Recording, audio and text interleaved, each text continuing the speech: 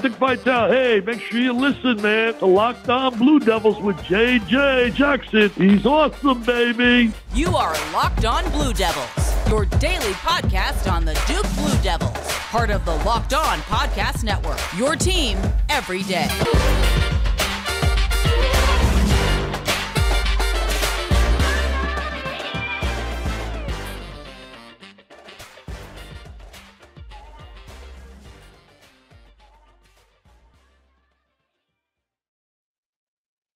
Hello, everybody, and welcome into another edition of the Locked On Blue Devils podcast. So great to have you here with us on this Monday. Exciting edition of Locked On Blue Devils. My name is JJ Jackson. I proudly serve as the host of the program. Follow me on Twitter at _JJ_Jackson_. Follow the show on Twitter at LO_Blue Devils. Be sure to follow and subscribe to this podcast for free wherever you get them, and you'll be able to get the latest edition of Locked On Blue Devils each and every day when it comes out. Like us on YouTube, subscribe to the YouTube channel, share the video with your friend. It's awesome to be able to make us your first watch, first listen every single day. On today's show, I now welcome in my good friend Josh Cox of Duke Football Talks Section 17 podcast. We're going to do a little Mailbag Monday edition of the program. Josh, appreciate the time. How you doing, man? I'm doing great, man. I'm looking forward to this. And for the record, for the listeners and watchers, I have not seen any of these questions ahead of time, so this ought to be a lot of fun. This is the best way to do it. This is actually only the second time ever, I believe. I have done it once before about a year ago, but the second time ever that I've done Mailbag Monday with a co-host. And so, Josh, you fit the perfect description of what I'm looking for in a co-host. I kind of want to go back and forth on some of these questions. So let's just dive right in. People sent questions on Twitter at LO_Blue Devils. Or we always promote the email as well, lockedonbluedevils@gmail.com. So I actually got this message sent via email from someone named Felix. And Felix asked, after the NBA draft lottery, where is a better fit for Paolo Banchero, the Orlando Magic, Oklahoma City Thunder, or Houston Rockets? Those three teams, obviously in consecutive order, 1, 2, 3 after the lottery. Wow, that's really funny. Interesting. I was actually, just before we got on tonight, I was just scrolling through Twitter and seeing some people comment underneath Paulo's tweets and different things like that. The more I think about it, the more I really do think Orlando's going to go with Chet. I really feel like that's the way they're going to just what they're looking for as a team. I would like to see Paulo go to Oklahoma City personally, because I'd like to see Oklahoma City also land somebody with all those picks. I think they have like 4 first-round picks or something crazy. Yeah. Like they can use some of those picks and from the lower picks and maybe get a high-profile guy. So I'd like to see that. But I think the most logical landing spot is I believe he's going to land third there in Houston. And honestly, I'm not mad about that. I mean, they got a nice little young core, and I think he would fit. I mean, they don't. You're talking about freedom. He'd have freedom. He would be able to hone his skills. He would be able to have the ball in his hand. He wouldn't be playing behind anybody per se. And so I'm completely comfortable with a fit there for him in Houston. Jalen Green is so versatile. He's so bouncy. He's an electrifying player that talks a good bit of trash and is a highly motivated basketball player out there on the floor. And I think the excitement of him and Paolo being together would be awesome. So talking about fit, I think it's always kind of difficult to dictate that when you are a top 3 pick in the NBA draft, because look, that means you're going to a really bad team. Like, these teams are really bad. And so in terms of the perfect fit, I think you're going to walk into a situation, regardless of these 3 teams, where a lot is going to be put on your shoulders right out of the gates. And so of these 3 teams, honestly, I don't see much differentiation in those landing spots for him. Yeah, and if I may say this, fit is a great word. And we have to see where Paolo Banchero is going to fit in the NBA, in the modern NBA anyway, if we're very honest, right? So he is your prototypical 4, traditional basketball-wise. But that doesn't really exist much anymore in the NBA. And so I believe Paulo is really going to have to hone in on his perimeter skills, get a little quicker. He's strong as an ox. We know that. But at the end of the day, it's going to be his fit overall in the league is going to be interesting. I think we're going to look back 3-4 years from now, and we'll probably see a different player. I'm not sure which way he'll go, but I think we're going to see a different player, an improved player, but a different player, and a skill set's going to kind of evolve, I believe, especially, like I said, 6'10", 250. It's just a tough that sounds odd, right? That sounds so weird to say, but 6'10", 250, he's got to kind of figure out what kind of guy he's going to be. All right, that was Felix sending us a question. Ryan sent a question on Twitter. Where do you think that Joey Baker will transfer? Big news at the end of last week. Had Brendan Marks of The Athletic on the show, recorded a conversation with him before that news broke. Busting Brackets put out a list of 8 potential destinations for Joey Baker: Auburn, Gonzaga, Louisville, Michigan State, Pitt, Purdue, Seton Hall, St. John's. Not a whole lot of speculation, just a good list of potential teams. I have no idea where Joey Baker's going to fit, but I'm genuinely curious on what that team is. Yeah, I mean, the only social media stalking, right? He was with Cassius Stanley out in Los Angeles this past week. And so, I mean, the whole football program transferred to UCLA. So I was kind of wondering if he was following some of his buddies out there. But obviously that UCLA didn't make that list. I don't know. I mean, Joey's from Fayetteville. In fact, I believe he's from all over the place. Technically, I think his dad was in the military, of course, and stuff. So, but Fayetteville's kind of his hometown. I don't think he'll stay anywhere local. I would like to see the same trajectory for him because we like these guys, right? We love Duke, but we love these players. And, Alex O'Connell, he improved. I mean, he went to Creighton and became a better ball player. And this past season, he was a very, very important piece of the puzzle there. And so I'd like to see him go somewhere where he really could be not only developed as a better player, but still make the NCAA tournament and play, meaningful basketball in March and April. That was a question from Ryan. Where do you think that Joey Baker will transfer? It's a Mailbag Monday edition of Locked On Blue Devils. Let's answer some more questions here in just a moment. Today's episode of Locked On Blue Devils is brought to you by our friends over at Built Bar. Built Bar is incredible. You've got to try it out. They've got a new flavor. It's their brownie batter puffs. It's the perfect pick-me-up for any day. 140 calories, 17 grams of protein, and only 7 grams of sugar. Make this a part of your daily diet. All Built Puffs are covered in 100% real chocolate. That means with Built, you can eat healthy and actually enjoy doing it. And they're made with collagen protein, which your body absorbs more efficiently and provides a ton of healthy benefits. The Brownie Batter Puffs will have you completely forgetting that you're eating a protein bar. No need to pinch yourself. This is real life. Go to Built.com to get Brownie Batter Puffs now. And go to Built.com, use promo code LOCKED15, LOCKED15, and get 15% off your order. Use promo code LOCKED15 for 15% off at Built.com. Welcome back into another edition of the Locked On Blue Devils podcast. JJ Jackson hanging out with my buddy here, Josh Cox from Duke Football Talks Section 17 podcast. All right, Mailbag Monday. Let's keep it moving. I got a question on Twitter from an account, Devil in the Blue Dress. Devil in a Blue Dress, good name there, sent us a question and asked, who is your favorite current Duke player in the NBA? Your favorite current Duke player in the NBA. I can't pick one, Josh, right? I mean, for me, I'm thinking Zion Williamson, who hasn't played in forever, but I love him so much. Grayson Allen was always a favorite. Jason Tatum, Kyrie. I mean, it's just so hard to pick one. Yeah, I mean, well, the easy answer retired for me last year. It was J.J. Redick for so many years. And, I mean, you know this, my love for J.J. Redick knows no bounds. I mean, I'm a huge J.J. Redick fan. Okay, so the obvious pick is Jason Tatum. For me, that's the obvious pick. I love his game. He is a top 5. Let's just say he's a top 5 to 10 player in the league, depending on what game you watch him in the playoffs. He either looks like Kobe Bryant or he looks like he's never seen a basketball. So anyway, when he looks like Kobe Bryant, he's a top 5 player in the league.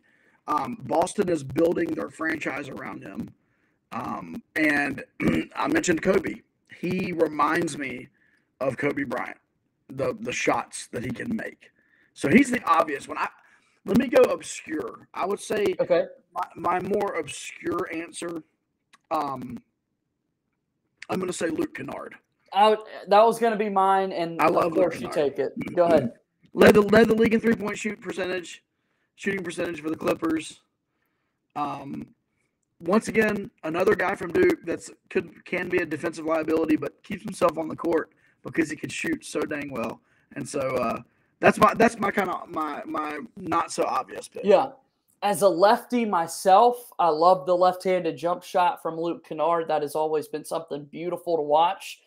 You and I just like shooters, right? So yeah, our guy Seth Curry, Gary Trent, Jr. Oh my gosh, yes. Yeah. We're blessed. You know what?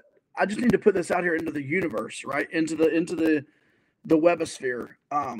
Luke Kennard came back for his sophomore season at Duke after shooting roughly 30%, Mr. Keels, from three his freshman season, and he came back to Duke for his sophomore season, and he absolutely exploded, and he should have won ACC Player of the Year. I'm just throwing that out there. That's all I will say. The numbers are eerily similar. Perfect. We're doing all the Trevor Keels recruiting pitches that we can. That's awesome. That was a question from Devil in a Blue Dress. I like that one. That was a good one. Valerie sent a question in. This was on an email earlier today, actually, lockedonbluedevils@gmail.com. First thing Monday morning. What are Duke's chances this weekend versus UCLA and the NCAA softball Super Regionals? I'll take this one. I've covered softball for so many years at the SEC Network and ACC Network level. Got to cover and announce play-by-play for a Duke and Georgia Tech softball game this season on the ACC Network Extra. I'll say this in terms of chances.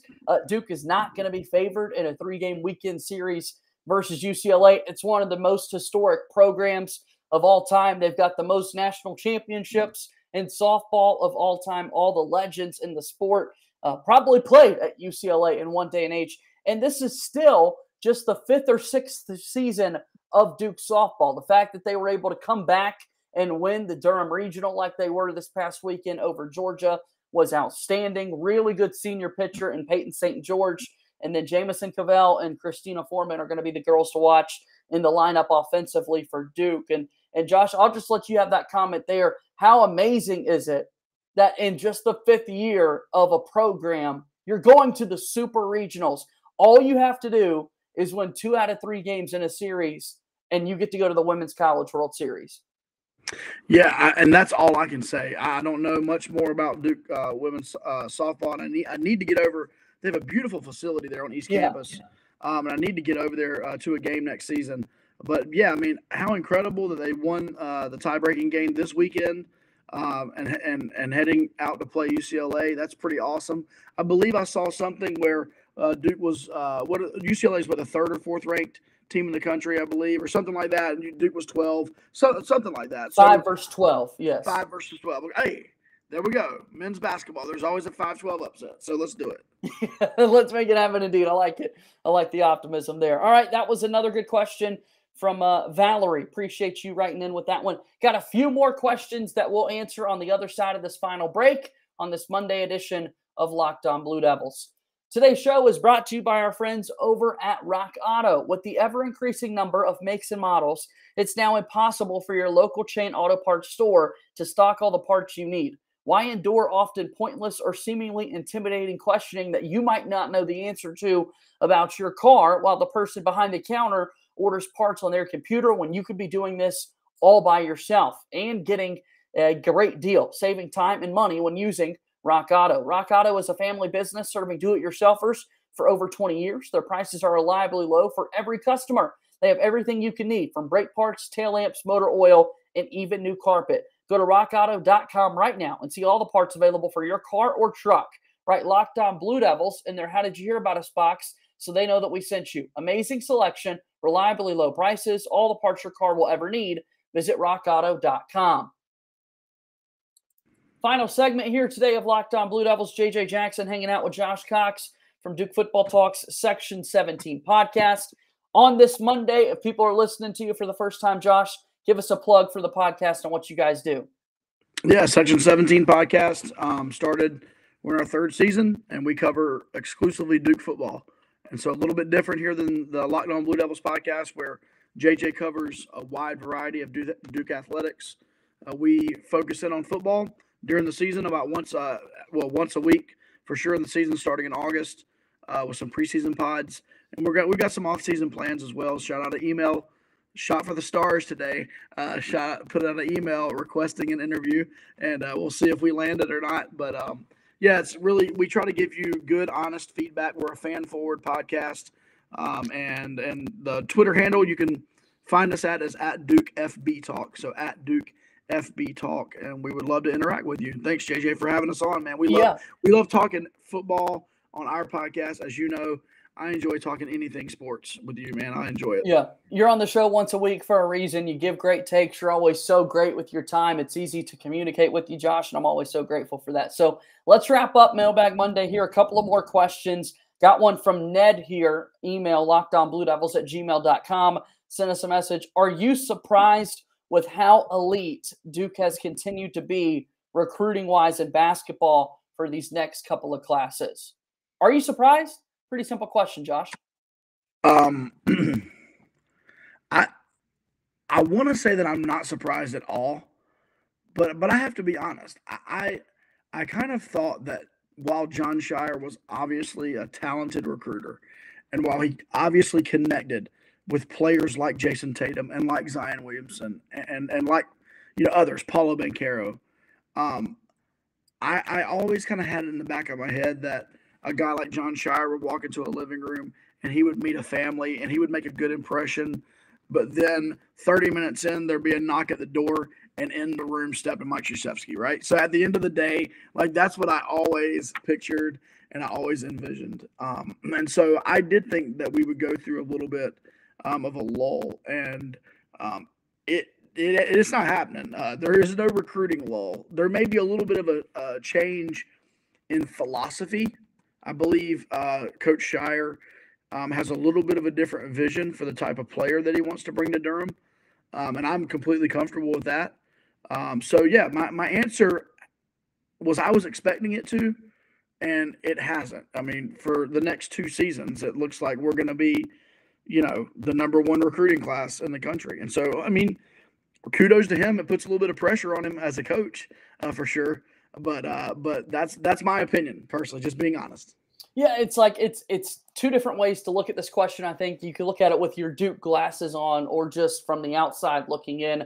As a basketball fan, we've seen legends in the sport walk away from their schools and someone take over and not be able to recruit at the level Scheyer is right out of the gate. So from that perspective, absolutely, I think you have to be surprised with how great Duke has been recruiting-wise. But knowing the Duke program like we do, knowing Jon Scheyer's success out on the recruiting trails over the years, I don't think you're as surprised, if that kind of makes sense. I think there's a couple of different ways to look at that. So another question here, Duke Hoops Forever, an account on Twitter. I like that one.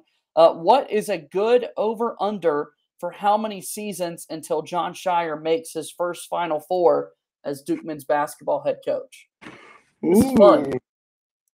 Well, he's not asking. He didn't give us a number. Like, I guess Duke Hoops Forever wants us to set the number. I'm going to set it at 1.5 years because I really think he's going to make the Final Four in that second season. And here's why.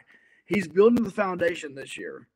And then that class, that 2020, what would that be? 2023? That class, ooh. Yeah.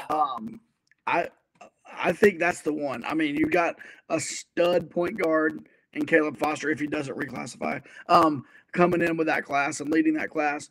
McKenzie and Bach, I'm messing that last name up, but you know what I'm talking about. McKenzie. Anyway, I'm not going to try to start naming all these guys. I mean, Jared McCain, Sean Stewart, the class is incredible. Yeah. It's an incredible class. And so I'm just going to throw it out there. I'm going to put the over-under at 1.5 years, and I'm going to take the over. Tyrese Proctor is the other one, the Australian kid that's coming over. That's a really good player. So I don't. What do you think? 1.5 is what I'm trying to think of what number to set it at first. I don't know. I mean, can we say this? I know it's a curse word, but didn't a guy over in Chapel Hill do it in his first year? Absolutely. He kind of set a standard there, man. And I'm not saying that Jon has got to do that in his first season. I'm just saying that there is no 5-year plan for Duke, right?